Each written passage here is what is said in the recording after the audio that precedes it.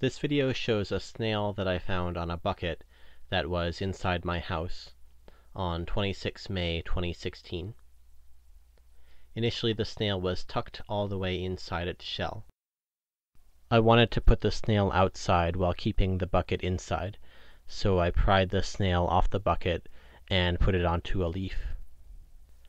After filming for a few minutes, I let the snail outside. Here's some information on snails quoted from the Wikipedia article. Quote, "Snails can be found in a very wide range of environments, including ditches, deserts, and the abyssal depths of the sea. Although land snails may be more familiar to people, marine snails constitute the majority of snail species and have much greater diversity and a greater biomass.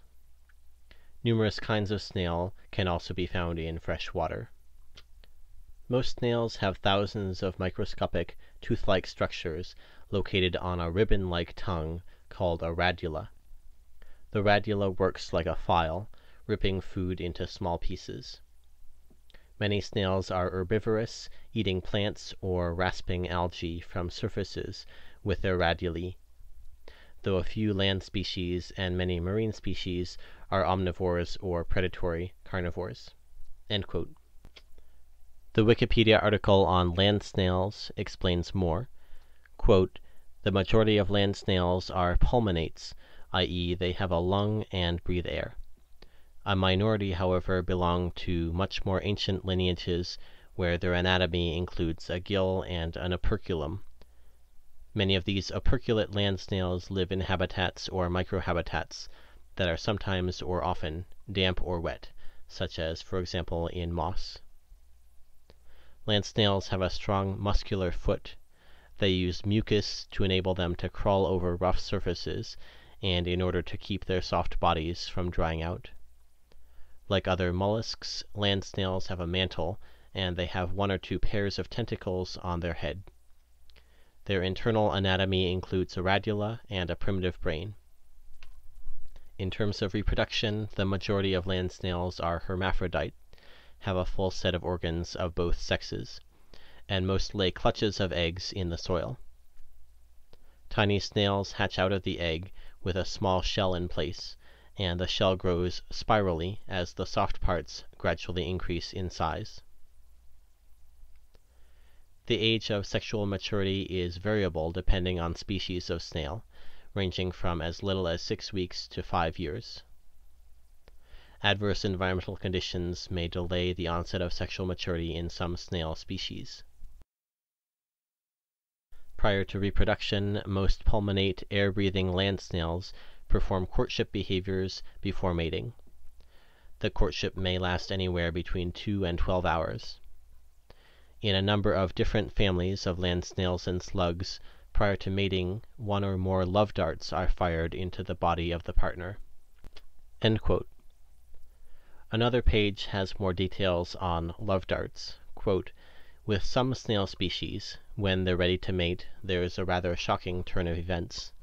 Each pierces the body of the other with a long, sharp spear called a love dart. Ouch. This, of course, begs the question, why? Apparently, it sexually stimulates them, or at least serves to announce it's time to mate. More importantly, it prevents a minor catastrophe.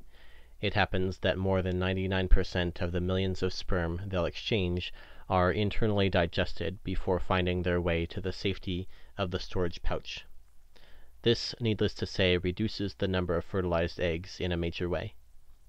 The love dart is nature's rather extreme solution. It transfers a mucus that seems to prevent a snail's body from digesting so much semen.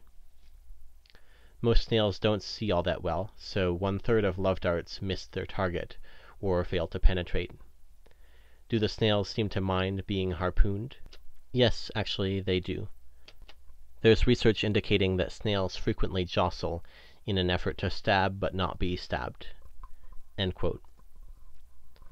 Returning to the Wikipedia article on land snails, quote, "Each brood may consist of up to 100 eggs. Garden snails bury their eggs in shallow topsoil, primarily while the weather is warm and damp, usually 5 to 10 centimeters down, digging with their foot.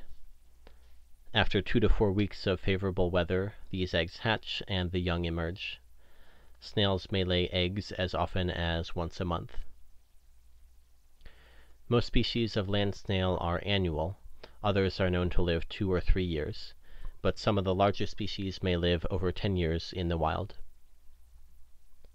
In an attempt to protect themselves against predators, land snails retract their soft parts into their shell when they are resting. Some bury themselves." End quote.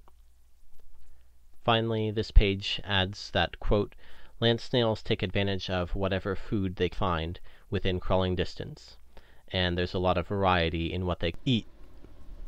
The majority are herbivorous and graze on plants, fungi, and algae, or omnivorous, eating both plants and meat. There are a few predator species who eat other snails and nematodes, tiny worms.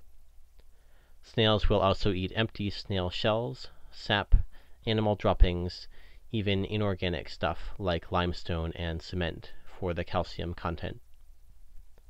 Predators include mammals such as rats, moles, badgers, and humans, as well as birds, toads, frogs, crabs, turtles, beetles, and ants." End quote.